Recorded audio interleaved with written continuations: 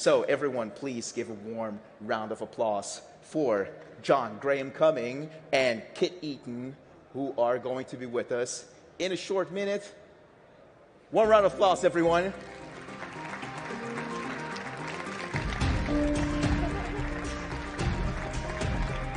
Thank you so much. Welcome for being here. Thanks.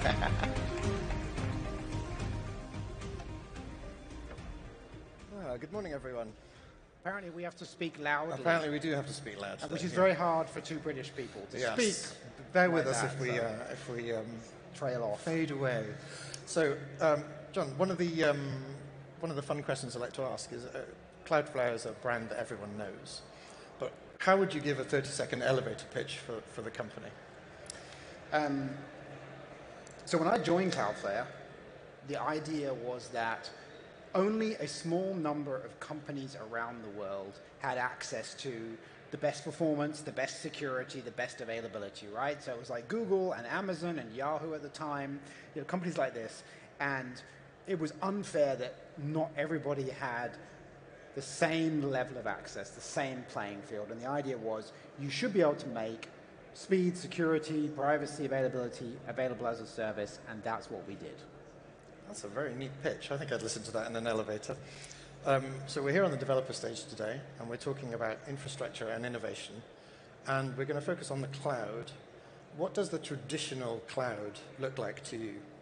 Well, first of all, it's kind of amazing that we're talking about traditional cloud, right? So, and to sort of set the stage on that, if you think about the sort of two revolutions we've been through in computing prior to AI, we'll talk about that later perhaps, 2006 and 2007, so 18 and 17 years ago, you have the first iPhone, which really kicked off the mobile everything revolution, right, and the access from everywhere, and you have Amazon Web Services, EC2. So we are 16 or 17 years into this thing, so I guess, given how fast things move, we're in traditional cloud. I think the real thing to think about the cloud is, and particularly when you think about what Amazon did, but others too, is what they want to do is capture your data. You're being the company, not you as an individual, but you're the company. And this is very obvious in what they do. If they can get your data into their system, it is going to be very hard for you to leave.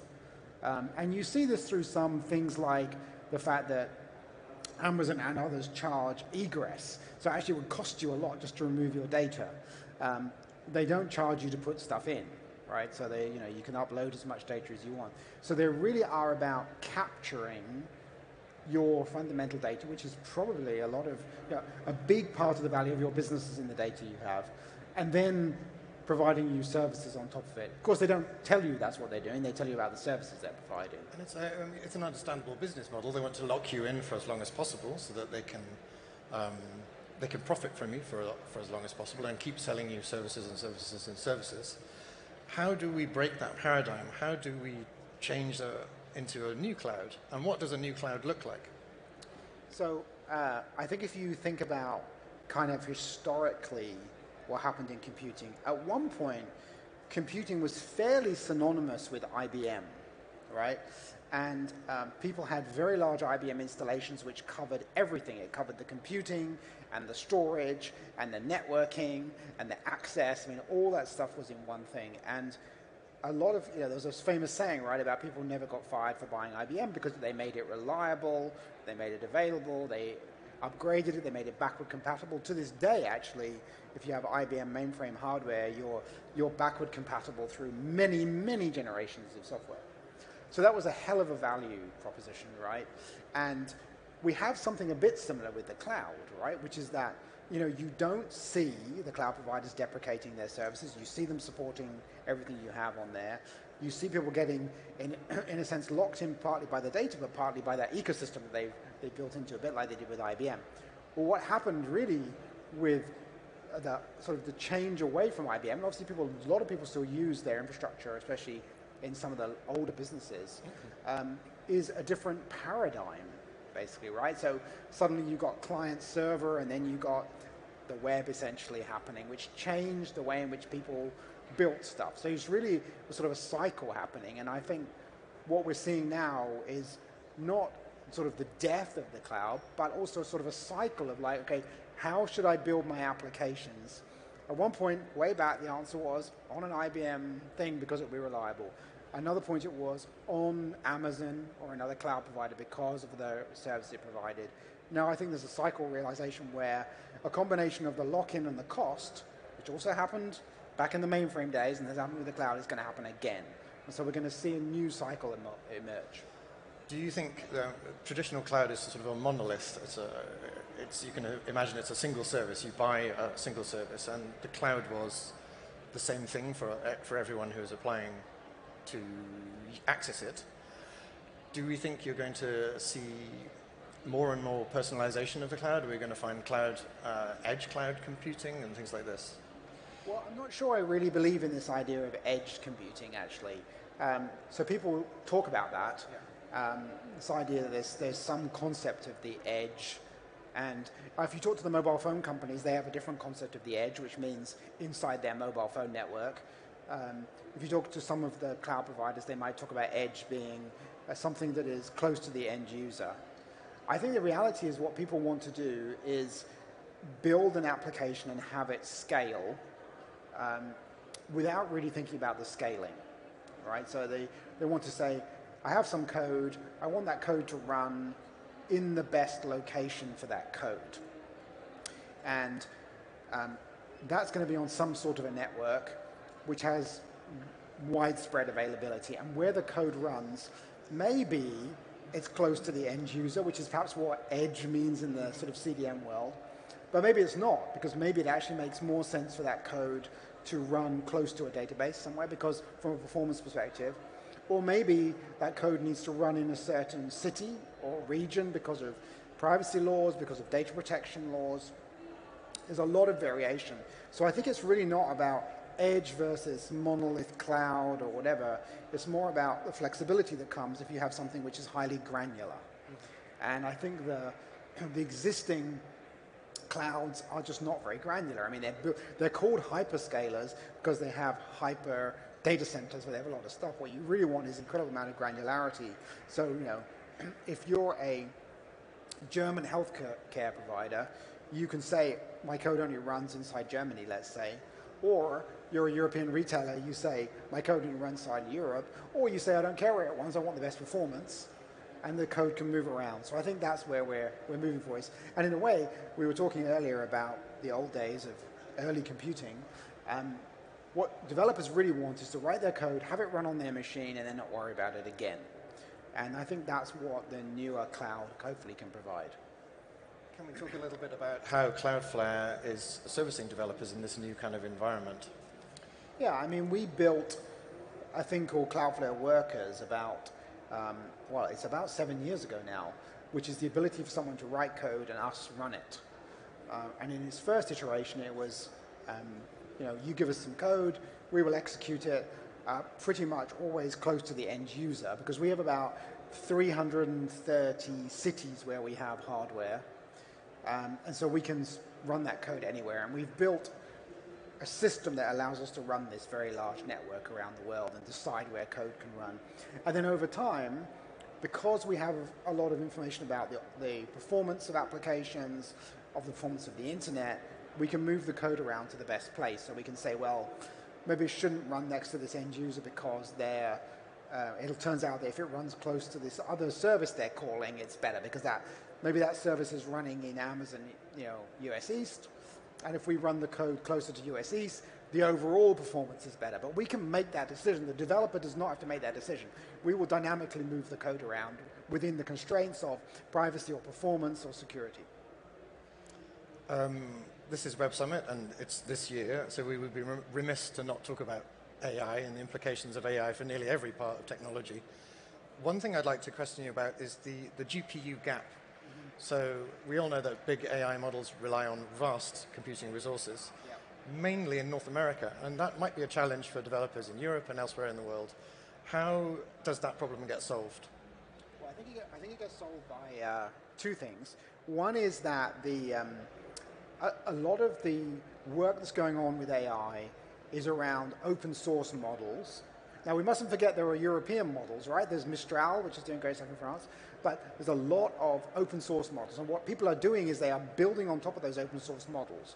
So they're taking Llama, for example, and they're specializing it in some way, and they're building a service around it. And so the training is one part of it, and I agree with you that there is kind of a GPU gap, if you like. There's a concentration of GPUs in the US. But the inference, the bit where you're actually using the AI, is happening all over the world. And so what we've done is we have a product called Workers AI.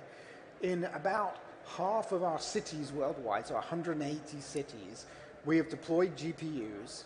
So where you want to run an application on the Cloudflare network, well, you can also execute a model, do inference on it. So we have customers who built their model, specialized maybe Llama or something in a way, and then we do the execution for them. And again, we can decide where it executes for the best performance, for the best GPU type, the best latency, whatever the requirements are around the world. And I think that really addresses that, because no matter where your business is or where your customers are, we are close to them. We can provide the best service, whether it's running code or even the old CDN services of content, or executing some AI model on the network. This sounds like you're doing a lot of predicting of what the developers' needs are, which leads me to my next question. How is Cloudflare using AI internally? Is it solving some of these problems using AI-based solutions? Yeah, I mean, we always have been, right? So, I mean, from the beginning, Cloudflare has been very much around machine learning. In fact, my background goes back about 20 years in machine learning, when I was doing stuff around anti-spam and we were using machine learning. We have always used learning methods to make predictions about where code should execute, where the best place for content is, and we're doing more and more of it. So, for example, we have a project right now which is designed to predict the performance of the internet itself at a very granular level. And so, for example, we want to go around and be able to say, at the lowest level, at the TCP level, there are different parameters you can tune, right, to make the performance better. We can know from our monitoring of real patterns that, let's say, the biggest mobile phone provider in Bucharest has better performance with these parameters during the rush hour. And so we should dynamically tune that in real time. And different from, a Portuguese fiber customer on a Sunday morning. It's not a level playing field. And we have the data to do that. So from a user perspective, again, whatever you put on Cloudflare, we should then provide the best environment for that, performance-wise, security-wise, or whatever. And so we'll use AI for that. And of course, we're using AI a lot internally to look at data about the performance and security of things. On the security side, we are successfully seeing new hacker attacks before they become CVEs. So we're seeing what we call negative days. So rather than 0 days, we're actually seeing new attack types.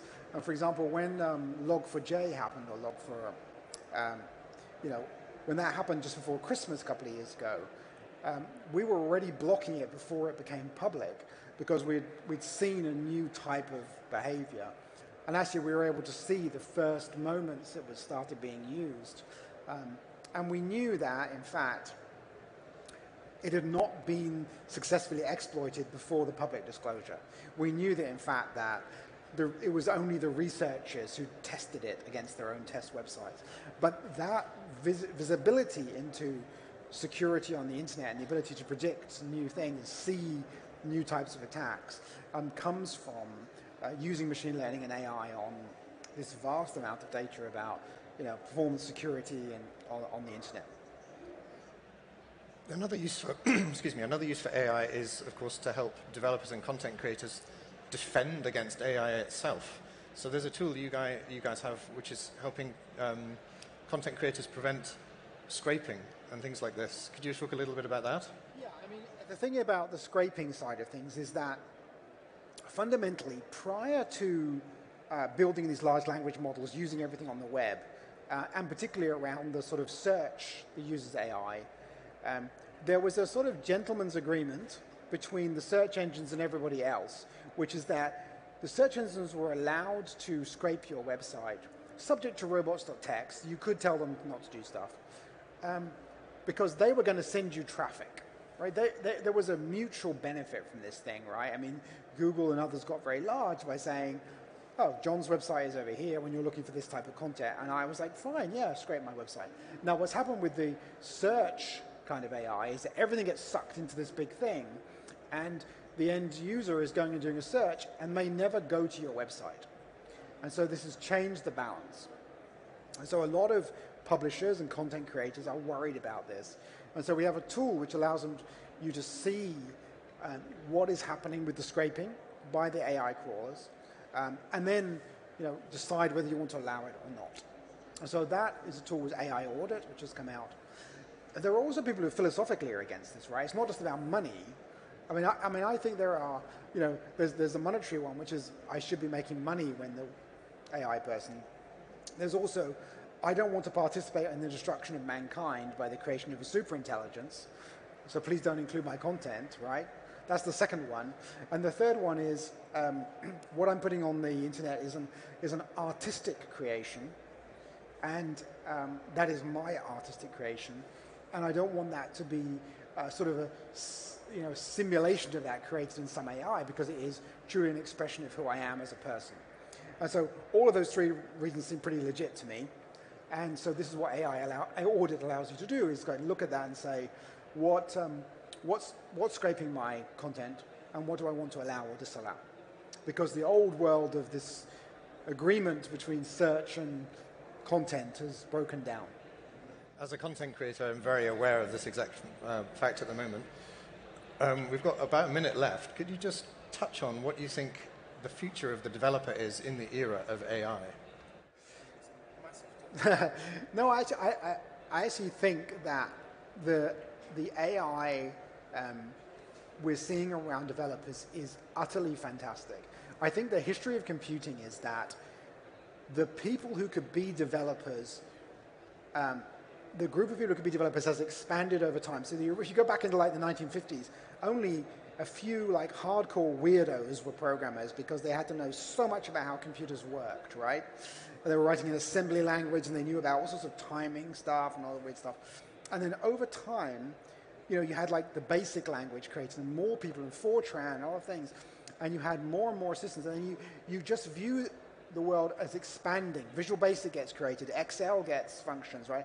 More and more people become programmers. So I view the world as getting more and more programmers, because AI can assist them in doing things they couldn't previously do, especially because the syntax and the sort of pitfalls in programming are so difficult that you actually want a machine to say, no, you need the semicolon there, and I'll put that semicolon in there for you, and I will let you express what you're trying to do.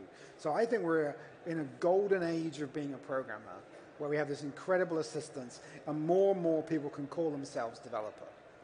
So AI is a developer's friend. That's actually a nice thing to end our talk with. So thanks very much for talking to us today. Thank you very much, everyone.